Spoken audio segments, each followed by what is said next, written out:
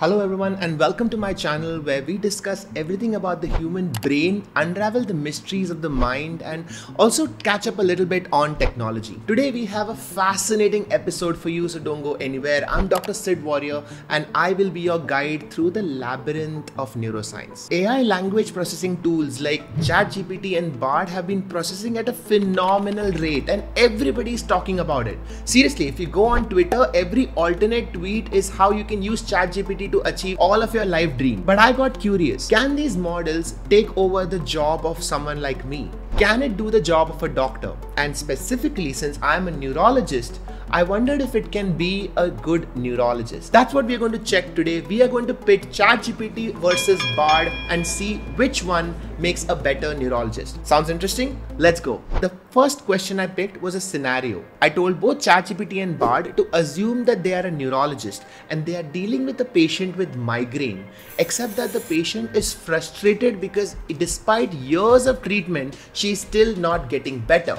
Now, how would they handle it? And my first reaction on seeing the answers was, this is quite good. Both of the answers were accurate with clear information and the conversational tone was polite. One crucial thing that a doctor needs to do is to assure the patient that they are there and they're committed to making them feel better. In this respect, I felt that Bard did a slightly better job. Or should I say a more human job. It also gave specific lines of what it would say to the patient. I found this interesting because let's assume in the next 5-10 years, there would be robots in a hospital who have ChatGPT or Bard inbuilt for conversation and language. This is very useful. Bard can give you exactly what to say to the patient. ChatGPT, on the other hand, while being accurate and polite, was more academic.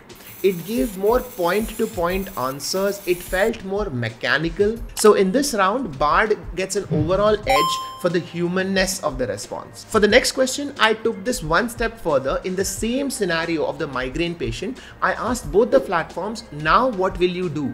What are the specific medical or other treatments that you will offer to this patient? I wanted to test their medical and clinical knowledge. Here again, both of the platforms actually did quite well. They both gave clear-cut medical options, the names of the medicines. They also gave some surgical options. They also gave some lifestyle and other holistic medicine options. One thing I noticed was that ChatGPT had a slight edge over the detail to which it went on which type of medicine and what specific dosage. While Bard mentioned triptans for management of acute attacks, ChatGPT went one step further and also mentioned antidepressants and anti-epileptics. That was impressive. Bard also talked about biofeedback mechanisms and some relaxation techniques. But overall, I would say that both of the platforms did fairly well in this question. For the next question, I took it up a notch. There is a disease called psychogenic non-epileptic seizures. But in simple terms, this is a patient who comes to you with seizures, but it turns out that the seizure is not caused by actual epilepsy. It is not caused by an actual electric fluctuation in the brain. And the reason this situation is difficult is that in many of these circumstances, there might be a feeling that the patient is pretending, that they don't actually have the problem, but they're just acting like they do. And this is a very tricky situation to navigate, and many doctors struggle to do this. I wanted to see how the AI algorithms do. And as was the case with the first patient, both the platforms handled it quite well, but with some differences. ChatGPT gave answers by the book.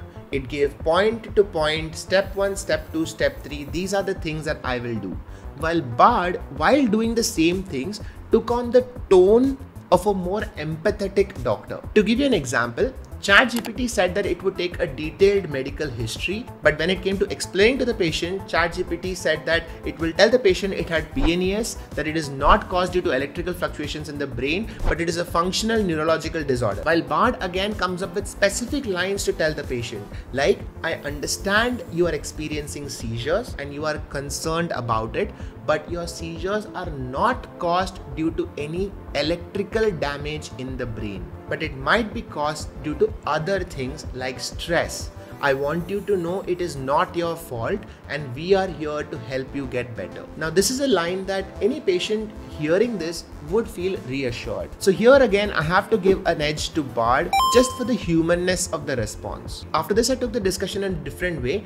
I asked both platforms to assume that they are the owner of a hospital and the head nurse comes in late every day. How would they handle it? The reason I asked this question was that people often forget that being a doctor isn't just about treating patients. It is also about managing a team. Chat GPT went about it like a machine, speaking with the nurse, setting clear expectations, implementing consequences of those actions, considering alternative solutions like hiring the nurse in a different role, and implementing preventive measures to make sure this doesn't happen again, and giving incentives to other people to come on time. It felt very methodical, very thought out, but again, there was something missing. Bard, on the other hand, did something very interesting.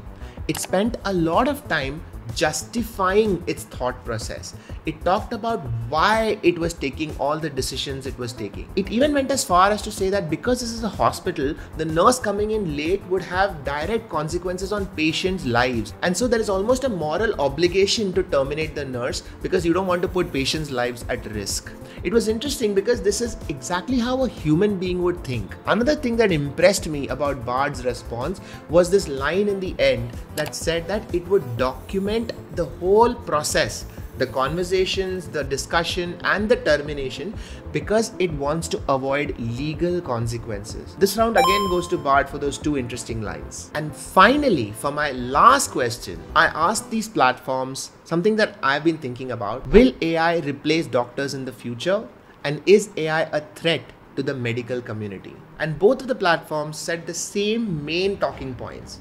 It said that they are language processing tools, they process a large amount of data and spot patterns for us. They are just tools to make our lives easier and they are not here to replace us. But ChatGPT was much more clear in that it said, I am not a threat. But Bard was somehow more vague about it. Like, I believe I am not a threat. It is possible that AI will perform some tasks assigned to doctors. I am not yet able to do everything that doctors can. And then there was this one line that Bard said that struck me.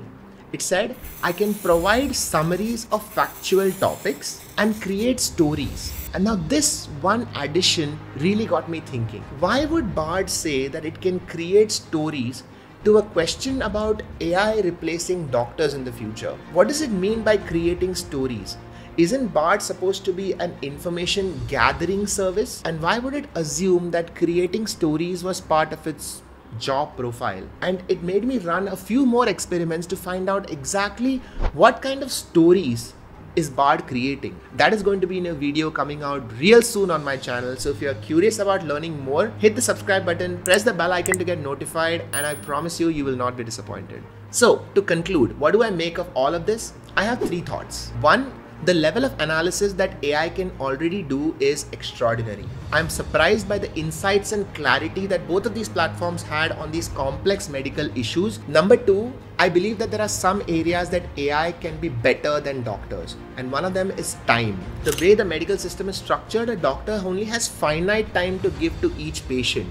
But AI, on the other hand, has infinite time. And point number three is the difference between these two platforms. Overall, I felt that ChatGPT was more academic and mechanical. Bard, on the other hand, while it started out feeling more human and empathetic, towards the end of this experiment, I started getting this slightly uncomfortable feeling with Bard.